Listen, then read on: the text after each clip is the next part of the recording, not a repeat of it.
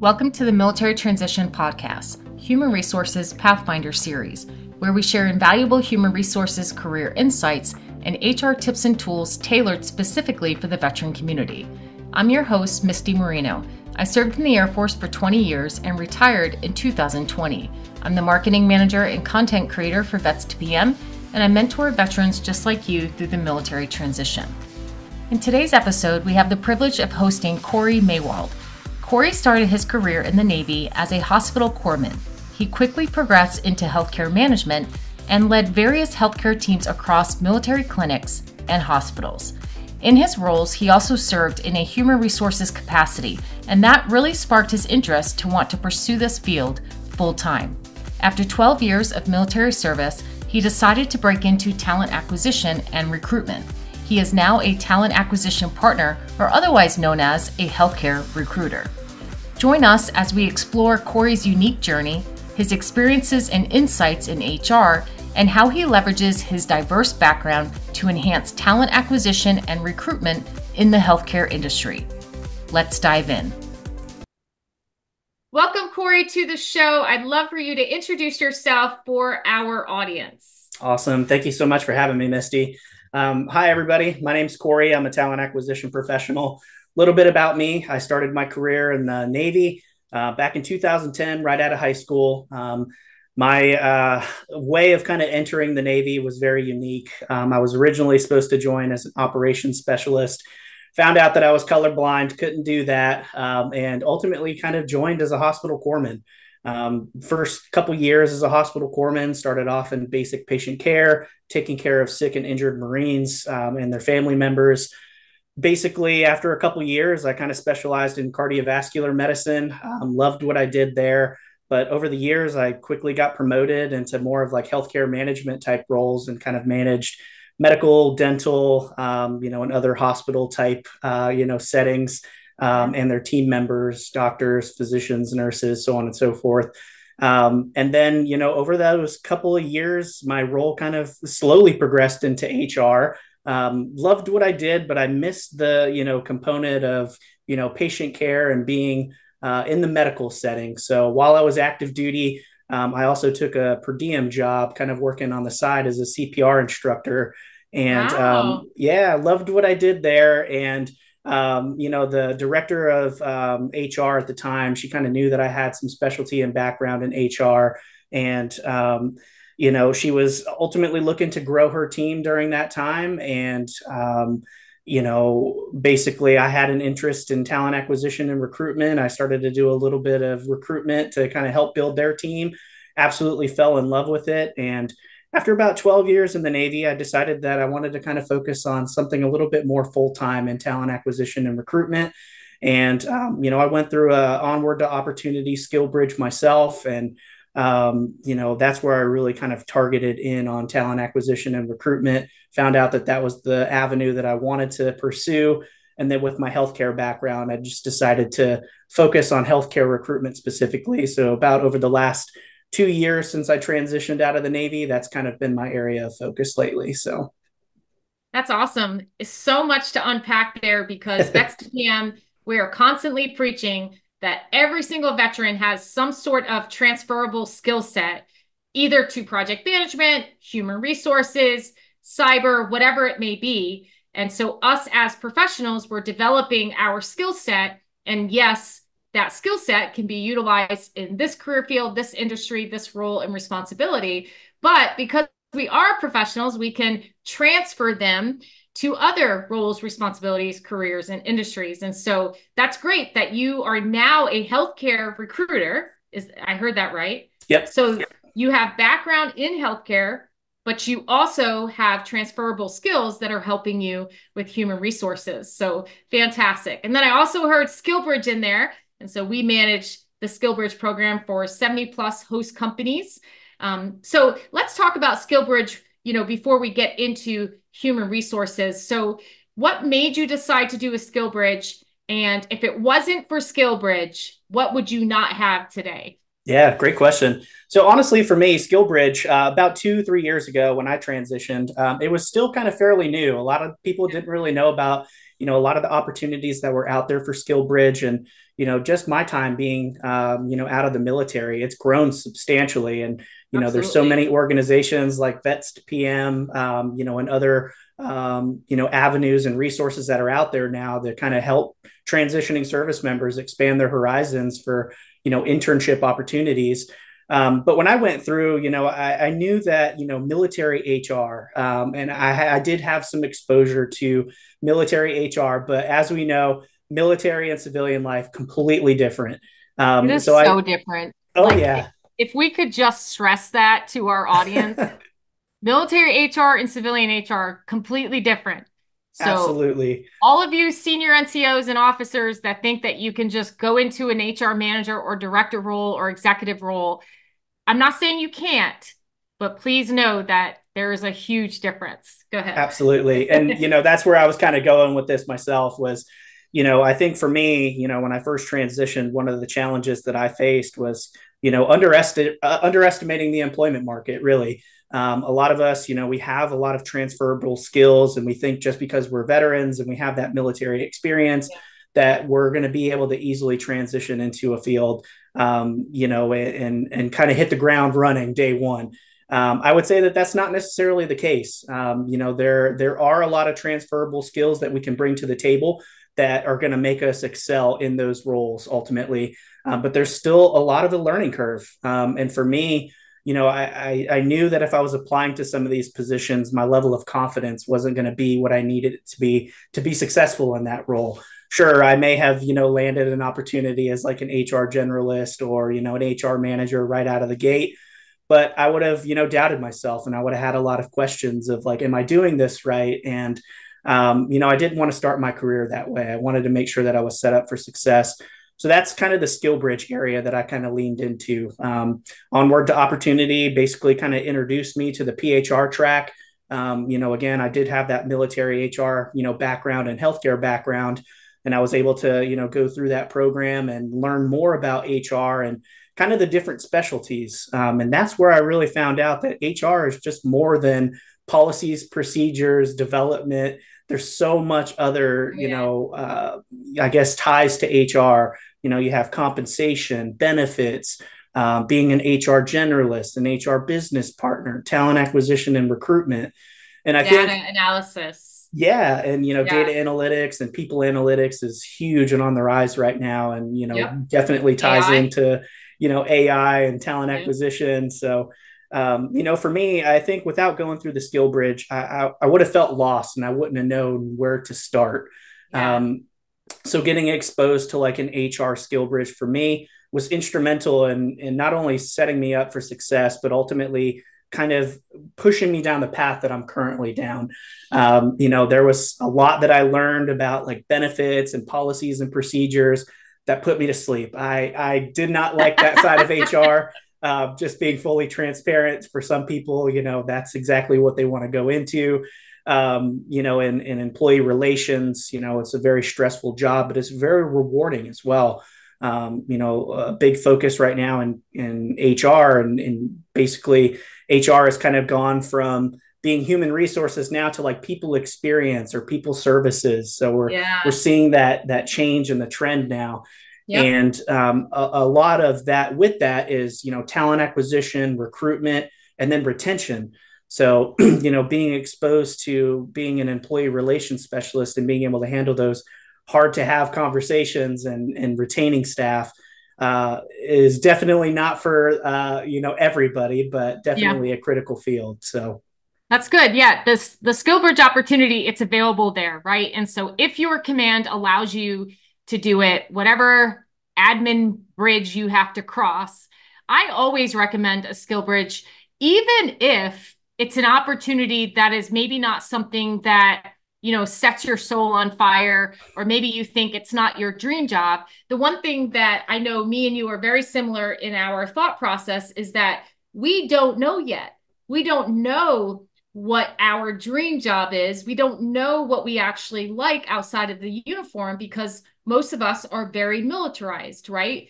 Like, for instance, I thought that I loved high stress environments and what, no, I really don't like high stress environments. I just thrived in them because that's all I experienced in the military, right? And so when my skill bridge opportunity presented itself, I learned all about recruiting as well. That's when I actually fell in love with recruiting. But unfortunately, I never was able to actually do recruiting. I now get to a little bit in my role at Vets2PM, but I also was introduced to different, HR information systems, to the orientation process, onboarding process, the visa process, and, benefits and compensation. And so that is really what opened my eyes up to the fact that there's so many different things that we can do in HR. And so for the veteran community, we have talent acquisition, we have recruitment and selection, we have training and development, we have data analysis. I was a human resource business partner for 2.5 years. So why don't you share some roles that you see in the HR world and maybe just introduce some things to the veterans? Yeah, absolutely. So I'll start with my specialty of talent acquisition and recruitment, because that's kind of, my subject matter expertise, I guess. Talent acquisition. Are you gonna tell us that all recruiters ghost? Oh, each recruiter is definitely built differently, and there are some bad apples that are out there. Yep. But I would say, majority of the recruitment industry, they really want to help, and they may be, I guess, interrupted by, system processes and ultimately, not having the resources to ultimately make them successful. And, this area and this industry is still fairly new. Talent acquisition is something that, over the last couple of years has really started to grow. Prior to that, we were called recruiters, and we still do recruitment, but being able to have those pipelines kind of built so that way when we do have those openings, we have, a network of individuals that we're able to then, present these job opportunities that they'd be a good fit for within, our organizations. So the focus of kind of short term, like we need to fill this role right now, versus the long term planning and having those steps in place to be able to quickly fill those positions is now starting to evolve. So that's kind of my area of subject matter expertise in talent acquisition and recruitment. A lot of us in this industry, we kind of fall into it accidentally. There is no true pathway to becoming a recruiter, in my honest opinion. There's no official school that's out there to teach you how to be a recruiter. There's no, official certification to make you a recruiter, but there are a bunch of industry level certificates that can help you expand on those recruitment and talent acquisition skills.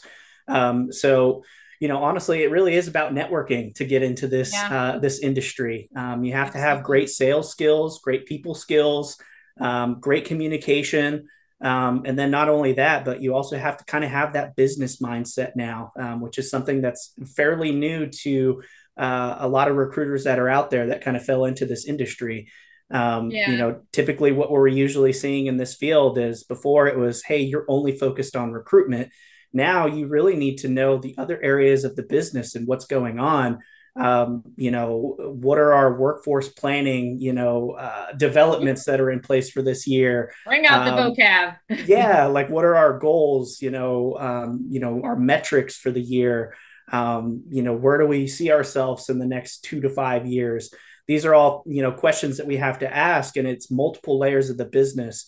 You're partnering very closely with your HR business partners, your HR generalist, your onboarding teams, your managers, compensation, right? Managers, your hiring managers, and benefits.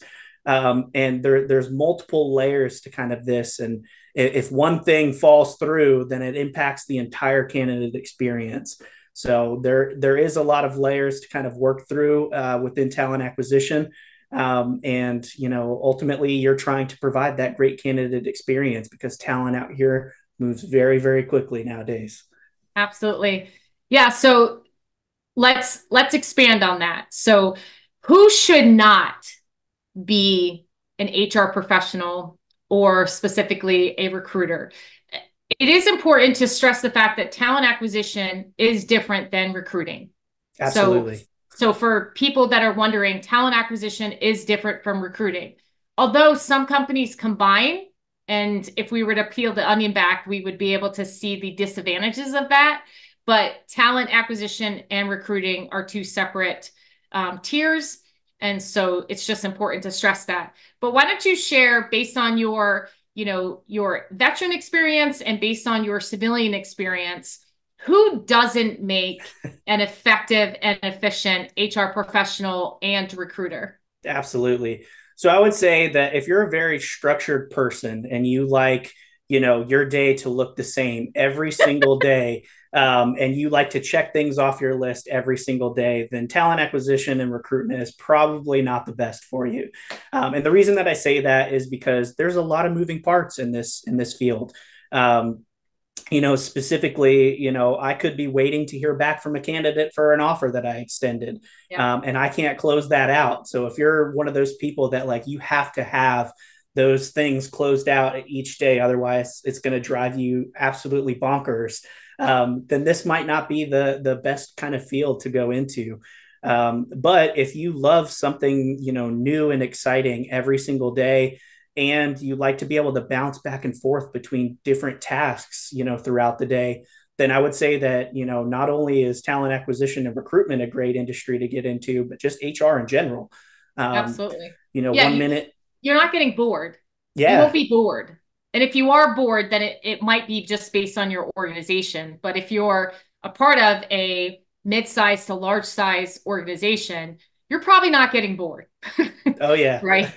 There's definitely a lot to do. And like I said, a lot of different moving parts. Part of my day is, talent acquisition is, I may start off my day with kind of sourcing, getting out there, actually finding, some great talent for my open positions that I have. And then the next minute I'm, calling those people to get them scheduled for phone screens so I can go through the screening process, make sure that they meet, what the hiring manager is looking for those, opportunities. The next minute, I may have a hiring manager that's pinging me on Microsoft Teams, letting me know, hey, Corey, we want to extend an offer. So, dropping that, what I'm doing, reaching out to that, candidate to extend an offer.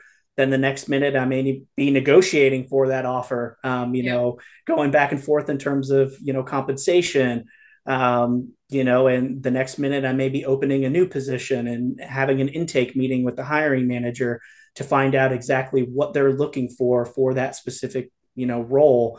And then, the next minute I may be in an HR meeting talking about how we can make improvements, on our onboarding process or through our talent acquisition process. So there's just so much, that kind of goes on in my day to day. And, one thing that's definitely set me up for success is being able to manage my calendar. I think that was a huge adjustment kind of coming from the military into civilian HR. Was in the military, you were kind of expected to drop everything in a moment's notice, right? And we needed to get this done right here, right now. And in some cases, depending on your job, it could be life and death. Yeah. And in corporate America, it may be a little bit different. Things may be urgent, but they're not an emergency, right? So being able to kind of set some of those boundaries, and then also being able to prioritize your calendar to set you up for success, and then set those reminders as well, has been, critical for me as a recruiter. Yeah, it's really good. And, obviously every organization is different. So when we talk about talent acquisition and recruiting and HR, it really is dependent on the organization. Policies, procedures, and initiatives are going to differ in a small scale company versus a, mid-size or large organization. But when it does come to recruiting, you said, if you like a structured schedule, if you like to know, exactly what you're going to be doing every single day, if you like peace and quiet, and if you like to feel satisfied all the time, then you're probably not a good fit for recruiting. However, a small organization recruitment office might be something for you. It just kind of depends. And so we've talked about maybe what doesn't make a good fit. So let's talk about what makes a good fit. So based on my experience, I've worked with some effective recruiters and I've worked with some ineffective recruiters. And I really like that category because it really kind of just depends on the organization, right? What's effective, what's ineffective. So I believe follow up and follow through is effective. You help us out. What other qualities are have proven to be effective for talent acquisition and recruiting specialists? Absolutely. So I would say communication is definitely the number one. As you mentioned before, those follow-ups are absolutely critical. In this job market, we're seeing, especially for like remote positions at this point, Yeah. there was recently that I had an opening for one of my positions that I was recruiting for. It was a basic customer service level position, fully remote. And within 24 hours, I had received over 350 applications. So if that kind of tells you anything of how quickly these roles are becoming almost overwhelming for the recruitment and talent acquisition teams to kind of sort through this level of talent that's applying, it's so crazy.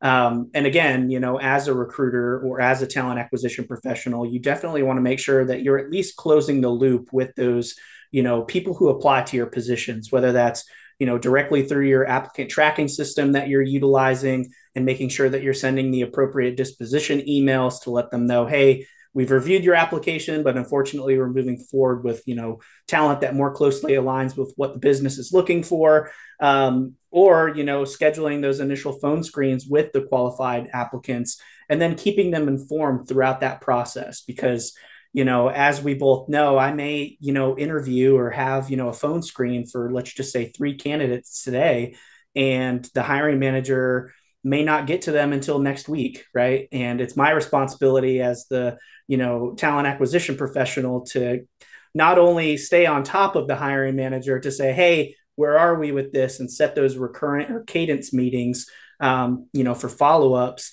but also following up with those candidates to say, hey, this is our, timeline of what we're kind of expecting.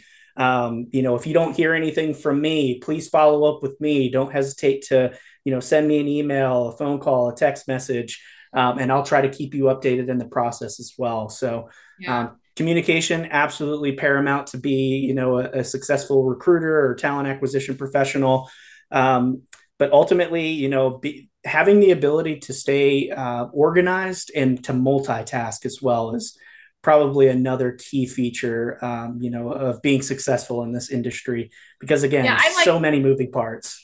Yeah, I like to describe multitasking, and we could have different, definitions, but I like to describe, instead of saying like multitasking, because I can just, I know recruiters that, will keep both of their phones, like their work phone and their personal phone.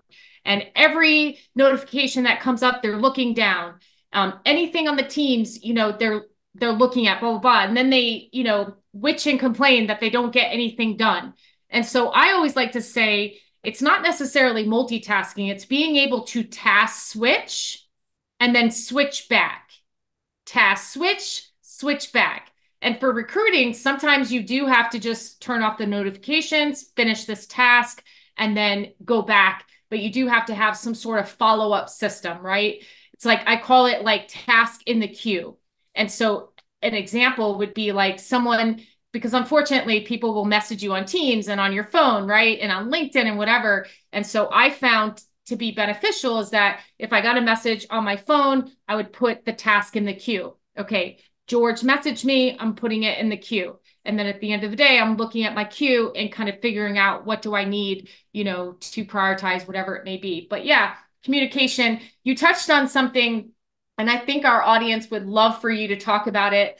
I've talked about it on previous podcasts, but it's great to hear from someone who is like in the mix doing it now. So you talked about how, you put a job up there and all of a sudden now you have 300. So without, maybe disclosing any sort of things that you can't disclose, veterans are getting, are upset that they're not hearing back, or they're getting generic emails. And I would love, I have, I can share my experience, but I would love to hear from you. Talk about why recruiters can't be very specific when it comes to, feedback, why sometimes we're not getting back to people. Why don't you share your experience on that to help the veterans maybe feel a little bit better about not hearing back all the time? Yeah, of course. First and foremost, I would say that it has nothing to do with, their skill set, right? We all know that they're extremely qualified and that, they have a lot of the transferable skills. And I know at the time, even myself, going through my transition when I was applying to jobs, I was getting the thanks, but no thanks. And, I had my MBA, I had recruitment specific certifications and was like, what is going on here? Like Yeah. something's got to give. At the end of the day, it's not you. And I know in the moment it may feel like, it's almost a punch in the gut, really. But I can assure you that each no is directing you to that yes and where you truly belong. So don't give up hope. But to answer your question, it is tough. It really is. Some recruiters are definitely better than others, and some talent acquisition professionals are definitely better than others. There are a few bad apples in this industry that we're trying to shed light on, and a lot of us that are passionate about this industry, we definitely want to make some changes. And you could tell who the good recruiters are that are out there, and there's a ton of them that are out there on LinkedIn. For those veterans who may be kind of struggling to kind of break into an industry, or may just be applying and getting those thanks but no thanks, and they're really struggling to land those interviews, my recommendation would be this. Obviously you want to target your resume to every single position that you're applying for.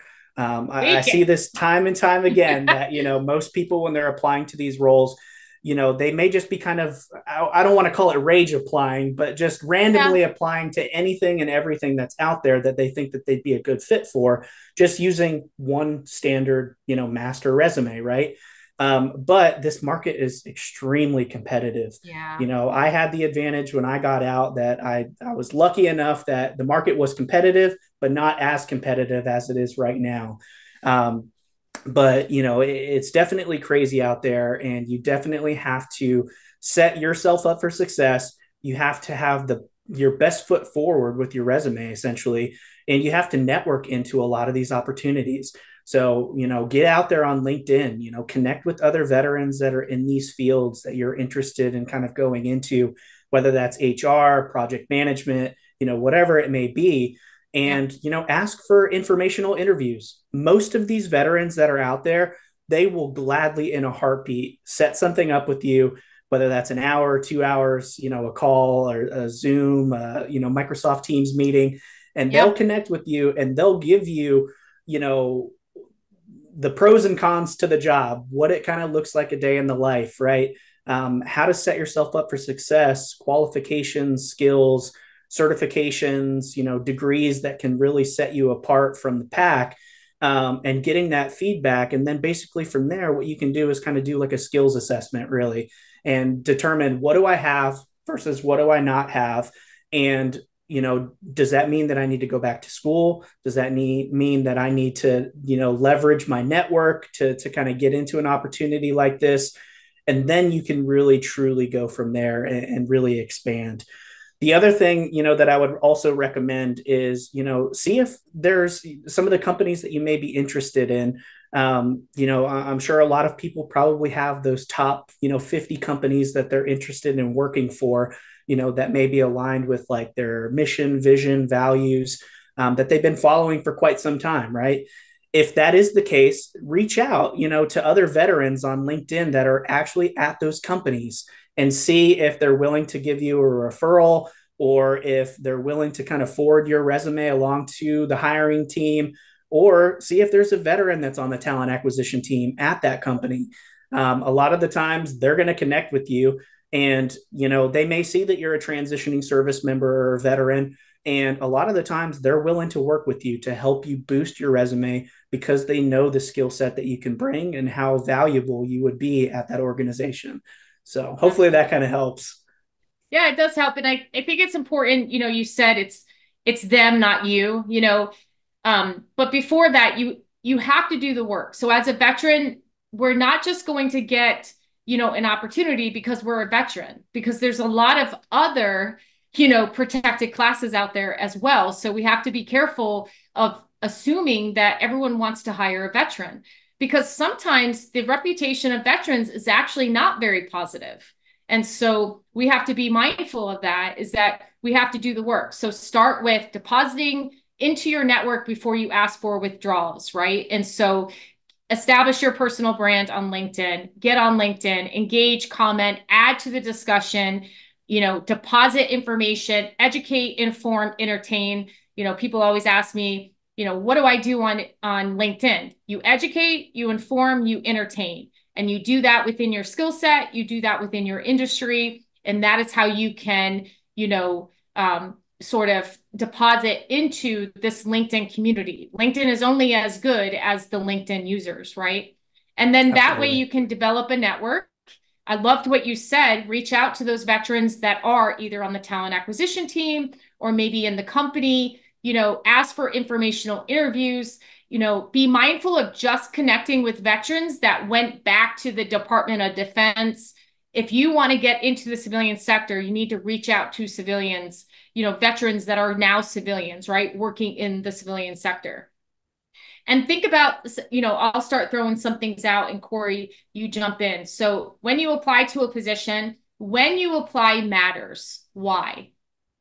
Yeah, that's great. Timing is everything. It may be that when you apply to the role, we may have been, 3-4 weeks into the recruitment process at this point, and we already have, 4, 5, 6, extremely qualified candidates that we've submitted to the hiring manager that they already have, interviews scheduled or have already interviewed. And when you apply to the role, that hiring manager may have already, made that determination that this is somebody that I want to move forward with. So, it is tough and it is challenging to kind of keep your finger on the pulse of, when these job opportunities are coming out, but also, making sure that you're applying in a quick and efficient manner when these positions open up, because a lot can change in, a day, 2 days, let alone a couple of weeks. And just because it's a no now doesn't necessarily mean that it's a no in the future, right? These businesses are going to continue on, they're going to continue hiring. And, just because you weren't selected for that specific opening, that hiring manager could have been looking for somebody, that had a little bit more skill set. Maybe they were entertaining them as, somebody that could potentially train other team members, on their team. And then, in a couple months, they may have another opening that you would be a good fit for. And I think that this is where the difference in recruitment and talent acquisition comes in, right? Because Absolutely. recruiters, and again, the name is kind of, broad and it's changing from organization to organization. But for the most part, we're shifting that mindset from just recruitment to talent acquisition because we want that forward thinking process. And just because you're not a good fit for that role, right? I'm going to keep you in my pipeline. So if I see that you're very talented and that you have a great resume and, maybe this opportunity didn't work out, I'm still going to reach out to you and say, hey, I've received your application. I think that, you'd be a great fit. However, unfortunately, the hiring manager did move forward with somebody else, but I definitely want to stay in touch, for future opportunities. We're always hiring here at X company. Let's stay in touch over the next, coming months. If I have anything that pops back up, I will definitely reach out. And following through with that, set reminders. I think this is important as a talent acquisition professional is, follow through, like you mentioned. A lot of these ATSs have some really great features that are out there now where you can set reminders in the system to reach out to these people in 2 months, 3 months. I think the more that we do that, the better this industry is ultimately going to become. Absolutely. Yeah. And when it comes to timing too, like, if you put we call it requisition, or you put a posting out there, you have to be mindful too that recruiters, how do I say this, Corey, to be professional? Be transparent. Well, I was just, HR is not usually your most manned office. So recruiters are doing, and talent acquisition professionals, they're doing so many other roles. So if a posting goes up, right, and the posting closes, your recruiters are most likely going to work from bottom up, right? And so you might have a different process, but most recruiters work bottom up. And so therefore, within the first 5 applicants, if we find people that we could submit to the hiring manager, then unfortunately, everyone else who applies, is probably going to not get touched, right? And so if you utilize your applicant tracking system effectively, which this is sort of where, recruiters get the bad reputation, is that we don't effectively close out the requisition. We don't send the email. But can you explain, Corey, why does the email have to be generic? Yeah, great question. Because this is where people, they want to know why I wasn't looked at. They want to know what in the interview, like set whatever. Why can't it be specific? Yeah. Well, I would say, probably one of the number one reasons is obviously, depending on the level of position that you may be recruiting for, trust me, most recruiters and most talent acquisition professionals or HR professionals, they want to follow up with you and they want to give you some feedback and essentially say like, hey, it just came down to this person had a little bit more, experience, right? But unfortunately, a lot of us, we're really, like you said, we're kind of understaffed in this field. It may not seem like it because, right now this is the most competitive that HR's truly been, but I feel like in this day and age, we're doing more with less. And it's definitely becoming challenging for, basically HR to do everything within a day, right? There's some days where I'm working, until like 6, 7 o'clock trying to close things out because I want to follow up and I want to, provide that quality candidate experience. But, the more that I try to do, sometimes it interferes with my personal life, right? And I still need to have somewhat of a work-life balance so I don't get burnt out. And it truly is challenging, and I feel like most recruiters, and most talent acquisition professionals, they truly do care, about providing the best candidate experience possible. And, in the next coming years, as AI kind of, launches and we start to get into that, I really think that it's going to help with a lot of the administrative kind of, I don't want to say burdens, but for lack of better terms at the moment, there is a lot of administrative kind of time that is spent away from actual recruitment, and ultimately other HR tasks. And we would love to get to all of those things, but until automation kind of helps us with that, we're bound by time. So I think that that's one of the number one things is, there's not enough time in the day to follow up with each person individually to give them that feedback. And, with that, obviously we still want, each person to at least get the, hey, we received your application and unfortunately we won't be moving forward, and at least close it out, right? So, there are some studies that are out there. I wish I had the details right in front of me, but I recently read an article that I think it said about like over 80% of people who never hear anything back from a company that they applied to, they're not going to apply to any of their future opportunities, right? So those people who aren't ever hearing anything back when they apply to a position, they're very likely no longer going to want to work for that organization if they don't ever get that thanks but no thanks email.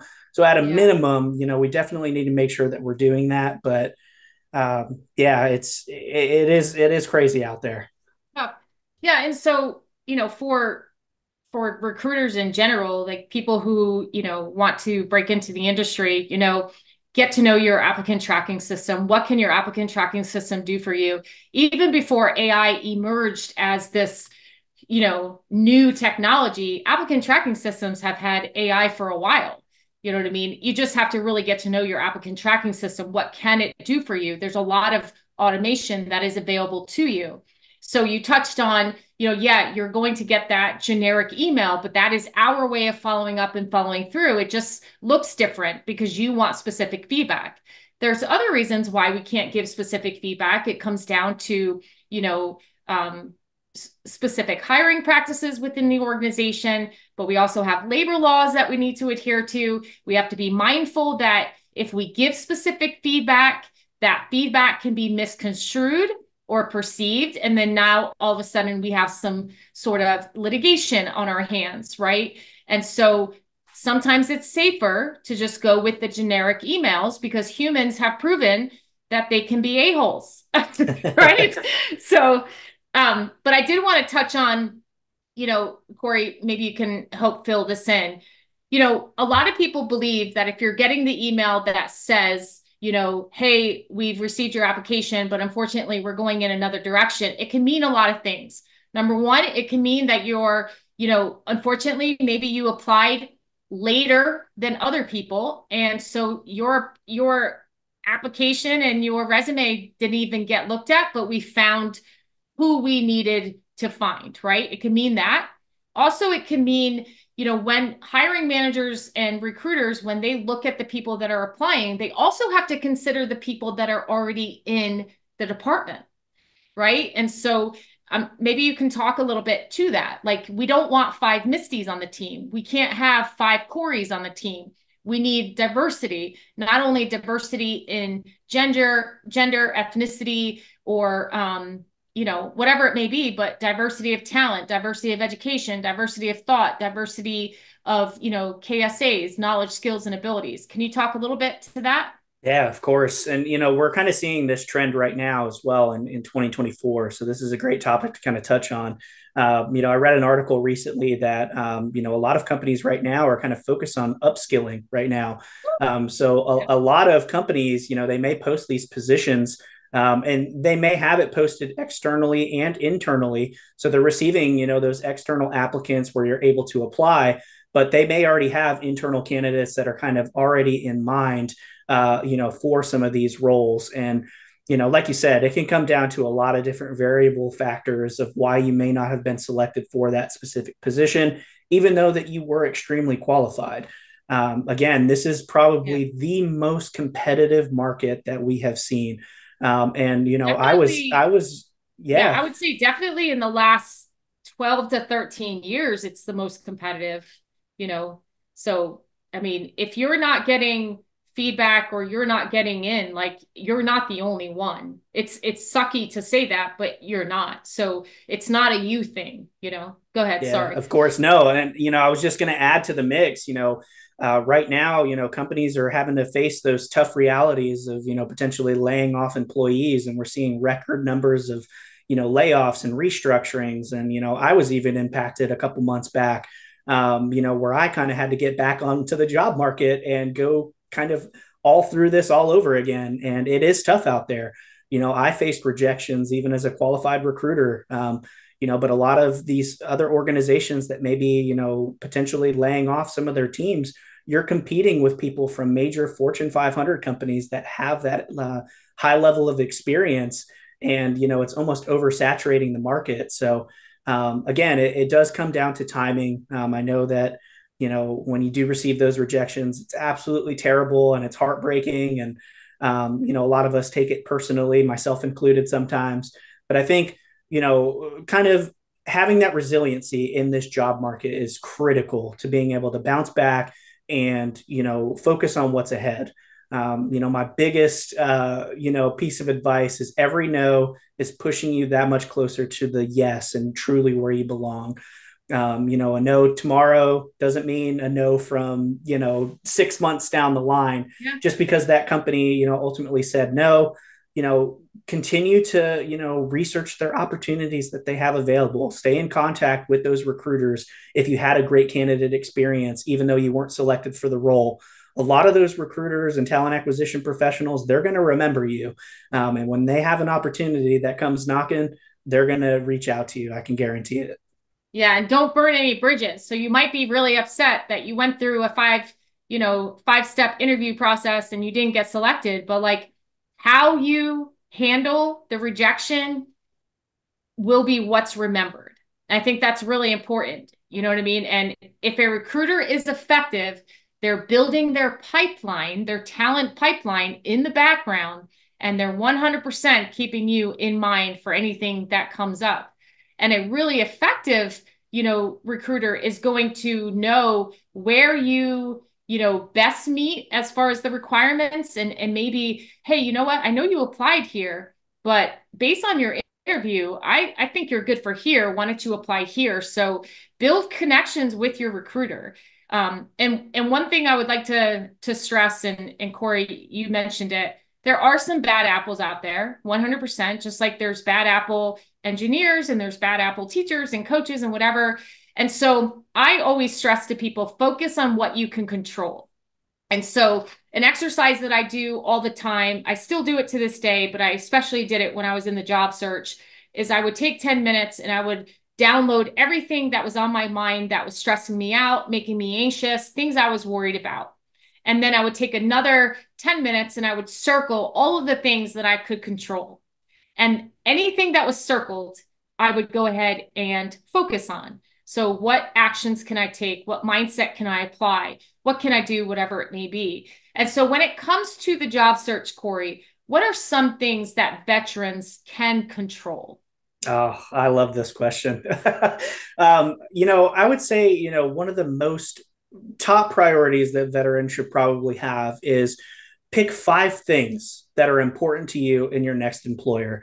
It could be more than 5, but at a bare minimum, the top 5 things that you may be looking for, whether that's compensation, whether that's a good culture fit, whether that's, benefits for you and your family that you're looking for, a work-life balance, and prioritize those 5 things or more. And this is really going to help you determine, where you ultimately want to be. I think as veterans, when we first transition out of the military, all we see is that fancy, monetary value. And we're like, I want to make as much money as possible. Right. But money's not everything. And, if there's one thing that I've kind of learned, going through all of this as well is, money pays the bills, right? And, good salary and good compensation structure is definitely important, but so is the total compensation package. And so is, having a good culture fit, because I'm sure you and I both know, a majority of the statistics are, most veterans that get in their first position, they usually don't stay there for, a little over a year, right? I'm guilty of it. I stayed longer than that, but your first job is usually not the job that you keep. Exactly. And again, it's okay. Right. Yeah. We all learn, we all understand that, there may be different priorities that we kind of have when we were transitioning out. And then once we kind of get that skill set and, we learn the things that we like and the things that we don't like, then we have other opportunities. I tell this all the time as well is, your first opportunity may not be your dream job of what you expected it to be. I know that I'm guilty of it. And I think, some other people that I've spoken to and mentored in the past as well, they may go into a position thinking that they were going to stay in this position forever and this was their dream home, right? And life kind of happened and that necessarily wasn't the case anymore.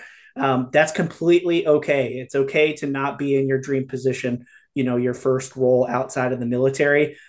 The key difference here is you are the one that paves your way of success and what that looks like. Yep. So in the military, I think we all went through these career development boards and we went through somebody kind of telling us, this is your career path. This is what you need to do to ultimately make this rank or work your way up to being, this type of, role or officer program or whatever it may be. But now there's really nobody that's driving that factor anymore. It's all up to you. So you kind of determine your career path, how quickly that moves, the direction that you want it to move. And it's okay if it changes. One thing that I recommend is setting time aside for yourself, whether it's quarterly, every 6 months, every year, to kind of have, I guess, an updated conversation with yourself to essentially say, a come to Jesus meeting with yourself. Yeah. And kind of like your own career development board of like, okay, here's where I'm at currently. This is what I want to do. These are the things that I like. These are the things that I don't like. Where do I see myself in the next year? Where do I see myself in the next, 5 years? And then you could really start to kind of develop your own career path. And, whether that's being internal to your own organization that you're currently with, if they're able to provide those things, you can start having those conversations with your manager or other, members of the business to see if that's something that they can create for you. And if it's just not aligned, then, you may need to kind of go out there and find something that is already built. And that may be a new opportunity that you kind of dive into, in the next year, 2 years, 5 years, or whatever that looks like. So that would be my biggest advice, I would say. Yeah. I always, I preach a lot, take your transition 1 year at a time and come up with your non-negotiables. So just like what you said, what are 5 things that you want from a company? I always say, what are your non-negotiables for your post-service career? So when you were in the military, what were the things that you bitched about, that you wanted work-life balance, you wanted this, you wanted that. So those are your non-negotiables. And so when you do look for a role, those are the things that you should be asking questions about. I'm not an advocate for asking about culture because I don't know about you, but when I was in interviews, I'm not telling a prospective candidate about the culture of our organization, especially because the culture wasn't desirable. You know what I mean? So I want you to ask me questions that I can actually share specifics on. So as an example, if one of your non-negotiables is that you want to be able to, drop your kid off at school and pick them up, then you want to ask questions concerning what's a normal work day? What are the hours like? What is an on-call, what does that look like? What are my weekends? Like ask questions around the work hours. If one of your non-negotiables is not to travel more than 20%, that's a question to ask. I'm a big advocate for asking questions about the company and blah, blah, blah. But I also think that you have to remember that you're interviewing them as well. And I can find company information, and let's just be honest, we're not going to put all of the company information, the true company information on the website, right, Corey?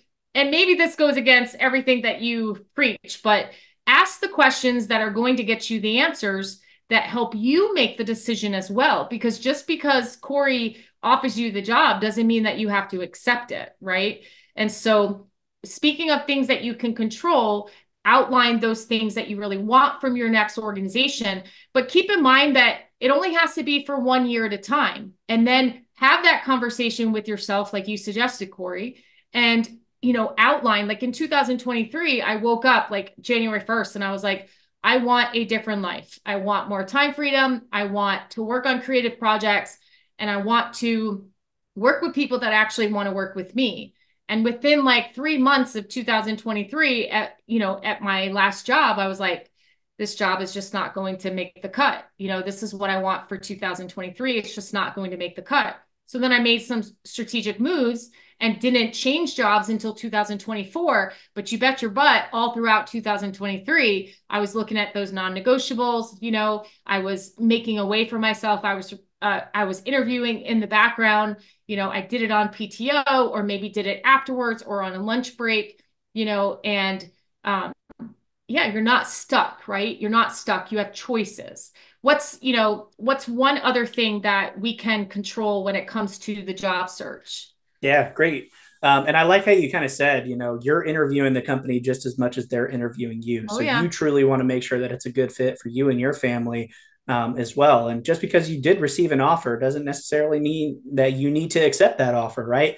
Nope. You can absolutely feel free to take your time to review that offer, go through the details, ask the questions. Total compensation too. So people focus Exactly. on salary, which is important, but you want to look at total compensation, and then any compensation that's revolved around a bonus, ask specific questions. When was the last time that bonus was awarded? Because, I've been, like super like, oh, wow, like you can get 12% bonus, blah, blah, blah. Yeah, they haven't paid it out in 10 years, Yeah. but they're still And using it as an incentive. No, you have to ask exactly. specific questions. Yeah, and a lot of the verbiage kind of surrounding some of those bonuses may, be that, it's based on performance, or it's based Yeah. on, how the company's performing. So again, Yeah. those things might not necessarily be, 100% guaranteed, like you said. So again, ask those questions. I think that that's really important. The other thing that, you kind of have control over as well is, having those conversations with your family ahead of time. If you know that you're going to be transitioning out of the military in, a year, 6 months, obviously the more planning that you have to make this transition, the more successful that you're going to be. But obviously there's those circumstances, right, where something happens, a life instance happens, you get medically retired and things like Yeah. that. Obviously those things might be out of your control, right? But, obviously the more time that you have to have those conversations with your family, with your colleagues, to ultimately set you up for success is going to make you that much more successful in your transition. But I think starting to have those conversations early with your family of where do we want to go next? What does that kind of look like? Are we open to relocation? Are we only looking at, this specific market? Let's just say Charlotte, North Carolina. The more that you limit yourself to those specific geographical regions, Yeah. the less opportunities that are going to be, there. And I know a huge push right now for pretty much all of veterans. A lot of people are looking for those remote opportunities. And if I'm being transparent, remote opportunities are slowly starting to die down. Now, will there be a comeback? Possibly. I feel like it's almost a gamble. You kind of roll the dice and which way the market goes. But, we're seeing a lot of return to office, a lot of more like hybrid type schedules. And unless you're kind of near one of those, larger cities, you may be kind of, what's the word I'm looking for? You may be limited on Limited. opportunities that you have. Let's just say if you live on the outskirts or you live in like a small rural area, and remote may be your only opportunity, right? Obviously, the closer that you get to some of those larger cities, the cost of living increases and things like that. And it definitely has its own other challenge, of trying to live and survive in this economy. But the further out that you are and the more rural that you are, the more difficult it could be to land some of those opportunities as some of those remote positions start to kind of die down a little bit. But again, who knows where the market's going to be in the next couple of years. I truly feel like, we're really aligned with more of like a hybrid type schedule. Yeah. There are a lot of remote opportunities that are out there still, but those are the ones that receive massive amounts of applicants. And again, think about it from this context, right? You have people from all over the world, all 50 states, and sometimes even abroad that are applying for these remote positions. So instead of, that, let's just say HR, generalist level role that is right down the street, in Wilmington, North Carolina, where I'm at, they may only receive 10 applications, right? Or they may have 0 applications because it's an on-site role. And then you may have a fully remote, HR generalist position that received 1,000 applications in 24 hours. So if that kind of tells you anything of, you're essentially a needle in a haystack find, it's definitely going to limit your opportunities. So, when I do speak with veterans, I definitely like to bring that up is, keep your options open, don't necessarily, cut out, non-remote opportunities, but that's definitely one thing that you have control over as well. Yeah, and just talk to your family so that they're transitioning too. They're transitioning too. We cannot forget that. So when we come up with our non-negotiables, we need to make sure that they come up with their non-negotiables and we have a family style meeting and we talk about it. We collaborate and we come up with our non-negotiables for our post-service career. My husband and I had a strategy. So our strategy was that he was going to be a stay-at-home dad and football coach. That was our strategy ever since, 18 years ago when we got married, because I am always the ambitious one, wanted to get my degrees and certifications and work, and so we had a strategy. Our strategy for the first year when we left the military was for me to land a role, and I had a strategy. I didn't want to be a manager or a director. I wanted to be an HR business partner or a generalist. And I wanted to just sort of learn the ropes of HR, but also get used to not being military. And I knew that that was going to be a mental challenge. And then, the second year out of the military, we had another strategy. Let's see what other role I can get. Let's build our savings account. Let's get to this point where we're financially, stable. And then the third year, I was like, I don't want to work anymore. Like this hard. This is way too hard.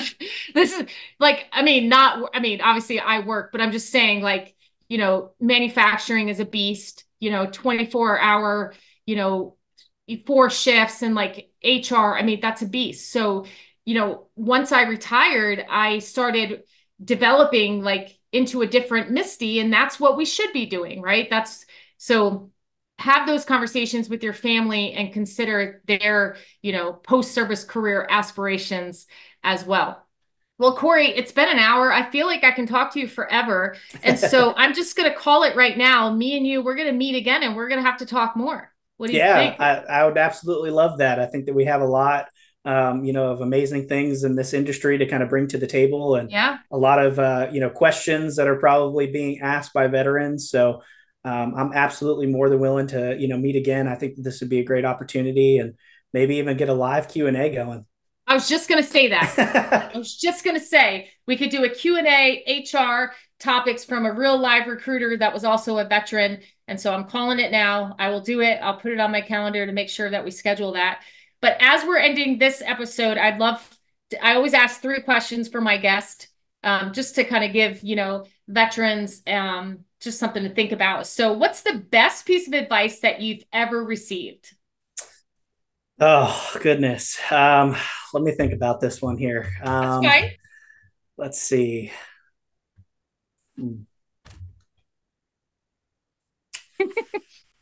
You're putting me on the spot here. Okay. I can ask you another question and you can think about it. Okay, Is there I think I got it. No, I think I got it. So I would say not everybody's career is going to look the same. Okay. I say this in the aspect of, sometimes on social media, we see a lot of people like thriving, getting those promotions, or, Yep. they may have had an easier transition than others, right? No transition is the same, right? Everybody's transition is going to be completely different. How successful you are in that transition definitely depends on how much time, energy, and effort that you put into it, and you get out of it what you put in, right? Yeah. But some people, their pathways are a little bit different. They may have easily obtained those promotions, and they're more of a people person, and they're more of like a yes man or a yes ma'am, and they can, easily work their way up the corporate ladder. And you, on the other hand, you may have those challenges, and you may have to have faced, adversity of trying to get that promotion and go through that. Ultimately, I think those things ultimately make you a stronger person and make you a Yeah. stronger professional. And there's a reason why your pathway may be a little bit different than others. So I think that's the best piece of advice that I've ever received, from some mentors in talent acquisition, because, again, sometimes we see these things and we expect ourselves to kind of be in this position, and have this kind of life plan all paved out for us. And it's okay if that life plan doesn't go as expected. Maybe you don't get your degree until you're 42. Maybe you don't get that manager level position until you're in your late 40s, or maybe you don't graduate college, but you go down a different pathway. Again, as long as you're making those instrumental points in your life of progress, it doesn't matter if it takes you 5 years, 10 years, 15 years to accomplish it, as long as you've accomplished what you're trying to achieve, right? Yeah. And I always like to tell people, and just from my personal experiences, just be careful that you don't have your ladder up against the wrong wall. Yeah, that's a You great know? point too. And Sometimes you may, have everything that's ultimately pointing you in that direction, but you could yep. be, with the wrong company, right? And Yeah. that's a thing too. Yeah. And a lot of people, I mean, just speaking from personal experience, a lot of people that are thriving at work, they're not at home, and so, I mean, one of the main reason why I decided to leave the company that I was at was because, I needed to be able to be in my son's life. I was already out of his life when I was in the military, and then I was consciously making the decision to not be present, when I'm out of the military. And so those people that are thriving in one area of their life, there is another area that is suffering. And whether it's intentional or not, just know that there's another area in their life that is suffering. And also, like, the military, and you're familiar with it too, but in the military, we were supposed to thrive. Everything, like when I made Master Sergeant, everyone was like, so what's your plan for senior? When I made senior, it's like, what's your plan for chief? Can I just enjoy where I'm at?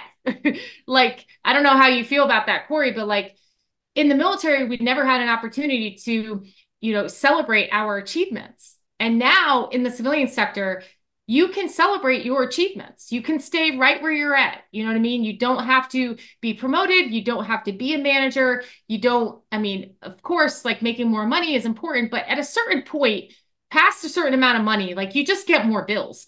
Like, you know Yeah. what I mean? So you just have to really kind of weigh the pros and cons, but that's good. All right. So is there a self-help book or a podcast or something that you listen to and that you believe would be beneficial to veterans? Yeah. I mean, ultimately, just networking with other veterans has been extremely helpful, and, kind of learning, you know, that they're going through some of the similar things that you may be going through, right?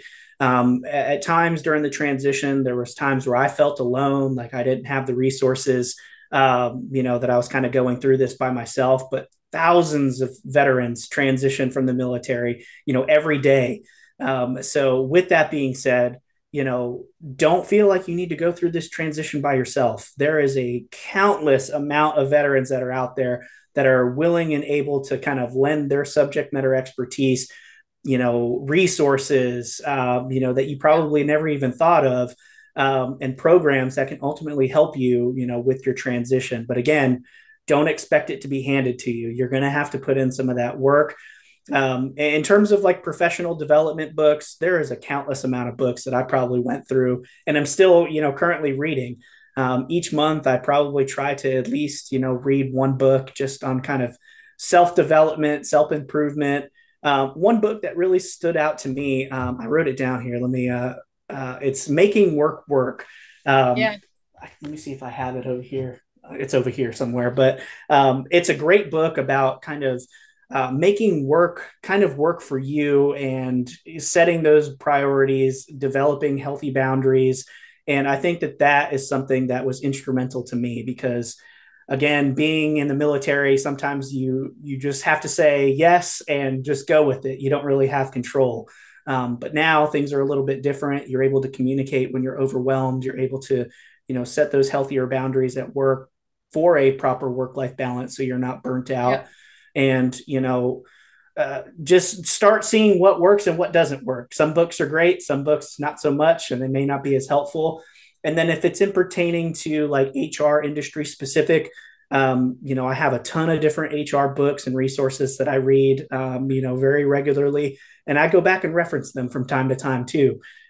Sometimes things change, but for the most part, talent acquisition and recruitment, things have kind of been standard across the board. So sometimes I dive back in, I'll read those things just to kind of refresh my memory. So if anybody's interested in any HR specific resources or tools, they're early in their careers and they're looking for some tools to kind of help set themselves up for success and get more of that work-life balance, feel free to message me. I'm more than happy to share those resources. Awesome. All right. And last question, what's one daily habit that you practice that moves the needle forward for your life? Yeah. Calendar blocking for sure. Oh my gosh. Yes. Especially in HR. Yes. I could not be where I am today. And, when I started off as a recruiter early on in my career, I struggled at first. There was just so many tasks where I had to bounce back and forth and try to stay on top of it all. I was working later hours and, I was getting burnt out very quickly. But over time, I kind of read some of those resources about calendar blocking and setting your schedule. And again, sometimes it is trial and error. You do have to kind of go through, see what works for you, what doesn't work for you, but making sure that you set time aside for, professional development and growth. And then also setting time, aside for administrative things that may fall through the cracks every day. And that's been critical for me. And I work out of Outlook a lot. So I constantly set those reminders to remind myself to go and do that task. And I think that that's very important, to set yourself up as a successful HR professional as well.